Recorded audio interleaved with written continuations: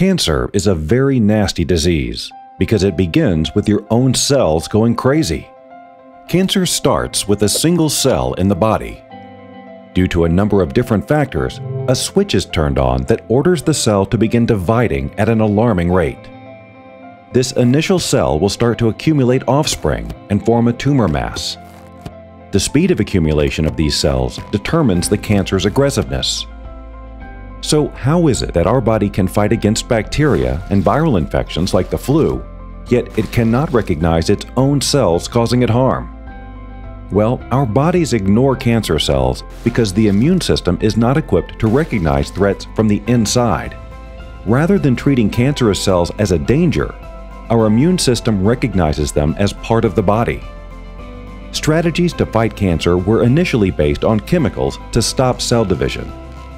Chemotherapy, one of the most well-known cancer-fighting tools, is a powerful weapon against cancer cells.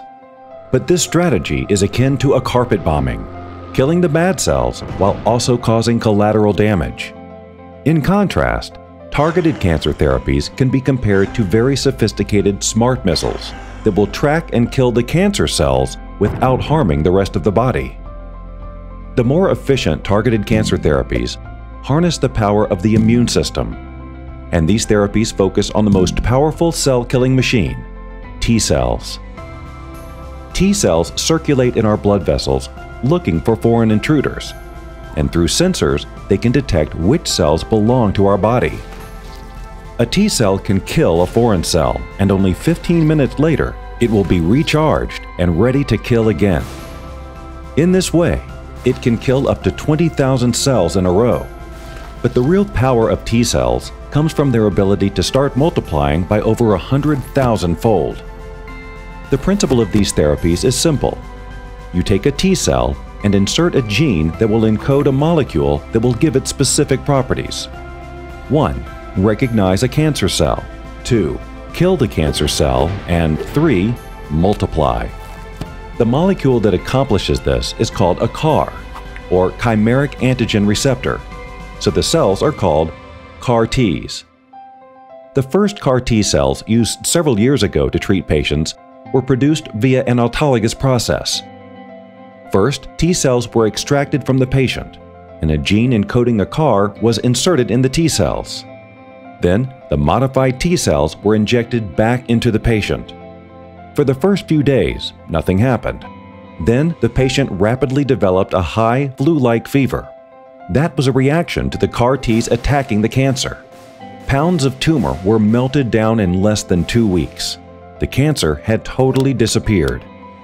In June 2015, doctors from a London hospital working with Cellectis had a young patient who had very low levels of T cells, not enough to make even 1 vial of CAR-Ts. Because T cells are specific to an individual's immune system, they could not be directly donated to her. Therefore, doctors tried Cellectis' innovative therapy based on gene-edited CAR-T cells provided by healthy donors.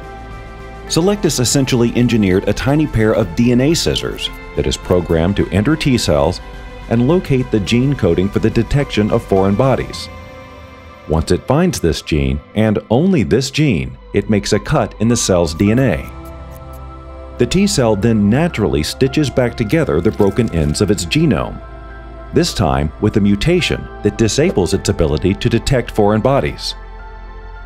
In achieving this, we erased the donor's T cell's power to identify foreign bodies, and then inserted a CAR gene to make the T cells focus solely on cancer cells. In June 2015, the first gene-edited CAR-T cells from a healthy donor were transferred to that infant with a low T cell count and no other therapeutic options. 2 weeks later, she was cancer-free, and she still is as of today. Since then, more patients have been treated the same way. This is called the Allogeneic approach, pioneered by Cellectis. This is a new era in the war against cancer, the era of immune cells as powerful cancer-killing machines. Gene-edited CAR-T cells mark the beginning of what will become the biggest paradigm shift in modern medicine.